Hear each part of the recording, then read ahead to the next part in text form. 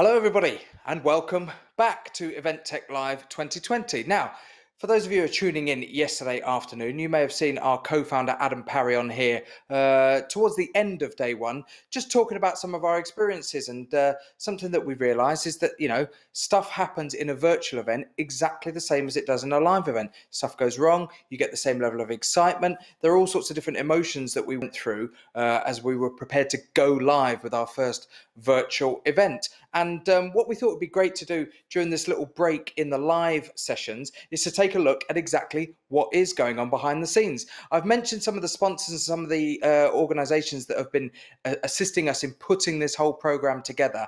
And one of the guys and one of the teams working really, really hard behind the scenes is First Sight Media. Rich Belcher is their head honcho over there, and he should be joining me live from operations in Oxfordshire. Hello there, Rich. Good afternoon, James. How are you? Fantastic. Great to see you. What we thought would be great to do for the people tuning into Event Tech Live is to give them a little behind the scenes look at how it's all happening, because most of them are sat there at a nice comfy desk with a nice warm cup of coffee, tuned into their nice laptop, relaxing and enjoying all of this content that we're putting out there. And it's just happening, isn't it, Rich? It's just happening with no effort at all. So envious of those people, James. So envious of them and their coffee and their relaxingness. But yes, we'll get into that in a second. So you're in the base of operations at First Sight Media HQ in Oxfordshire. All of the content, all of the streams, all of the people that are dialing in and presenting sessions exactly as I am now, that feed is being sent down to you guys there. What's happening from there, Rich?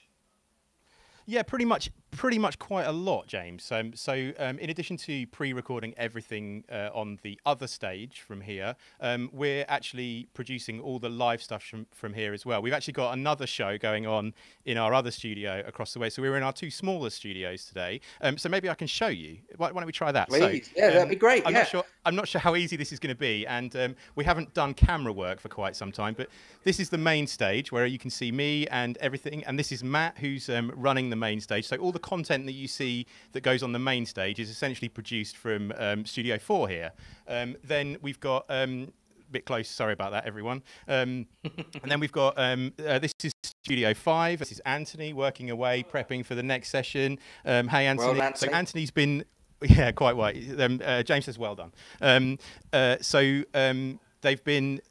So every live speaker on the live stage has been dialed in here. They've all been greeted and welcomed by either myself or Anthony or Phil or one of the team here. And then we've got kind of phase 2 of the live stage, just is a bit more of an ad hoc stage studio here that we're set up ready for everyone to go in. So essentially we can have somebody in session and then somebody being welcomed and making sure that their slides are right and all that sort of stuff. In advance of their session. So yeah, it's quite a big operation going on here, James. Absolutely, and as you point out, Rich, quite rightly, it's not just what's happening live right now and the live sessions that we're talking about. You guys have been working on this for weeks in advance, and particularly the last 2 weeks have been hectic, haven't they? Last week, we again mentioned this very, very briefly yesterday. Last week was rehearsals, so everybody that's delivering a live stream session has conducted a rehearsal, so they've dialed in exactly as they have done for their live session. They've done a rehearsal to test lighting, sound, audio, make sure their video and camera positions in the right place, make sure that their PowerPoint presentations are working. So that was all done last week, wasn't it? Yep. So most of that was done. So I think it's been the last 3 weeks that we've really dialed up the level of production here. So we spent 2 weeks doing pre-records, and people were encouraged to put their own slot in for the pre-recording. So as you can imagine, the second half of the 2 weeks was much fuller than the first half, as people were obviously doing their slides last minute homework, etc., etc. So Friday, Thursday, Wednesday were really full, and the first week wasn't so bad. But we edited all those and had those all ready. So they were all ready before the weekend, I'm pleased to report, and they all went up. And then the live sessions we rehearsed with. I think it was about 80 live speakers that we were dialing in over the course of the week for the live stuff, and they've all rehearsed. They've all been into our production, into our studio and spoken with either Anthony or Matt or one of the team, and made sure that they're happy, that they can share their camera, that they know how to use the remote clicker that we use to control their slides and all that sort of stuff. So everyone's well briefed. They then dial in. I'm not sure if I should give away all the secrets, James, but I'll tell you a few. No, absolutely. So they You've dial got to in. keep something back. Keep the secret sauce and the special spices. But so they dial in about 15 minutes before, because they've all rehearsed. They're all comfortable and they know what to expect when they dial in. They dial in about 15 minutes before their session's due to start. We do some final checks, and then we try and give them a few minutes to go off and get a cup of coffee or a glass of something, depending on their mood on the day, of course. And then yeah, we push it live. And the team over in Retford, which is you, James, and Paul, you guys make sure it's all live through Grip and the platform on the website. And then, as if by magic, it just appears in front of the people that are sat there with their coffee.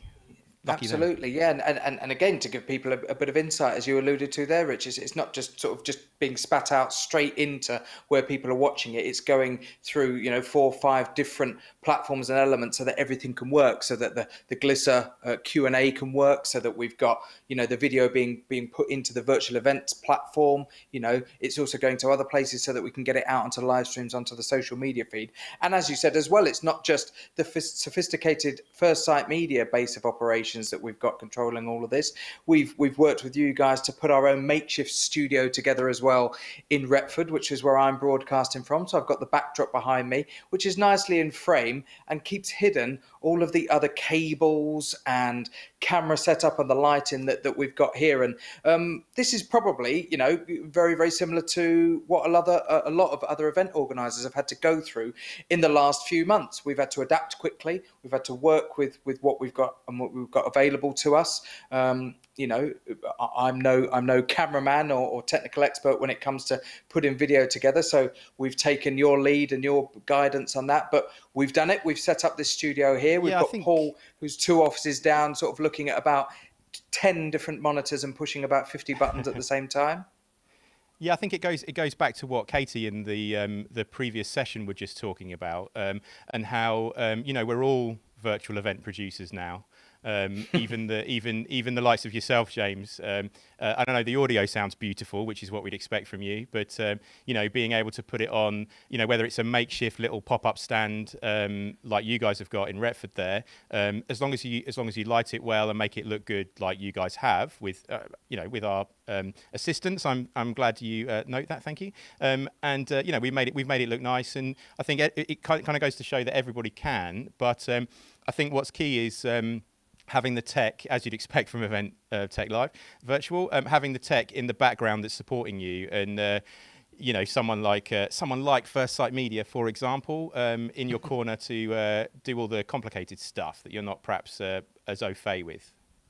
Yeah, and I think what we'll do is as well, we'll take some photos of the setup here. We'll get them on social media.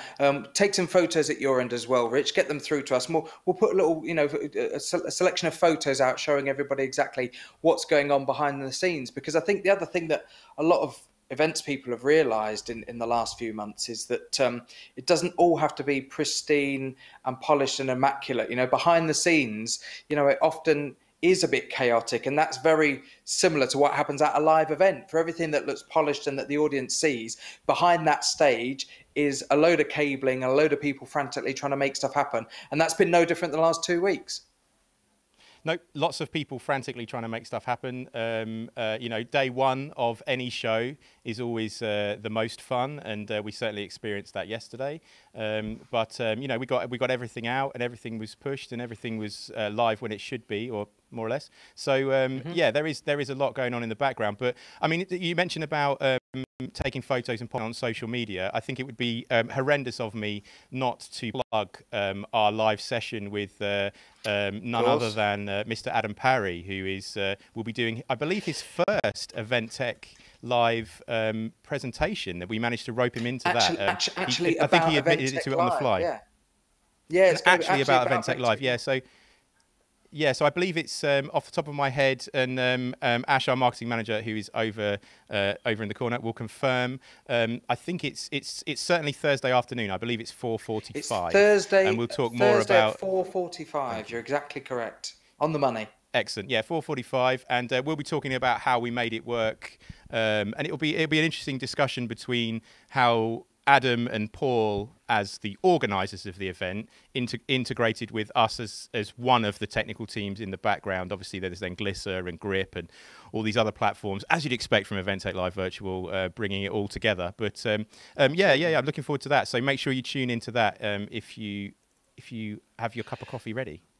Very quickly, Rich, before we get back to our well-deserved sort of break in proceedings and a quick bite, let's have a little look at Matt, because Matt is the person who's been sitting at the other end of my earpiece for the last day and a half, and will continue to do so, I've no doubt, for the rest of the week, helping keep me on track and let me know what's happening. Matt, give us a wave again. Here's Matt. Here he is. You can see the bank of screens that he's got in front of him. If Phil and the cameraman just steps this forward without tripping over the cable, fantastic. And you can see, the bank of screens that's in front of him. So we've got, thanks for that lovely demonstration, Matt, appreciate that. We've got a lot of the pre-recorded content loaded on the right-hand side. And then this is where I'm coming in and James is coming in, all on the left. And Matt's just, frantically clicking through to try and keep up with the schedule as best he can. Bless him. Fantastic. Hey, let's drop in further on into the week, Rich. I think it's really important that we show people how this is all happening and what's going on as things progress. It's great to keep pushing out that lovely polished content that we've got, but let's dive in behind the scenes a couple more times this week and say hello to you guys, if that's all right. Awesome. Yep, sounds good. And I will inevitably speak to you on comms in the next few minutes. Absolutely. Yeah, Rich will be back in my earpiece very, very soon. Our thanks to all the team, First Sight Media, and our thanks to all of the organisations and the companies who have helped put together Event Tech Live Virtual so far.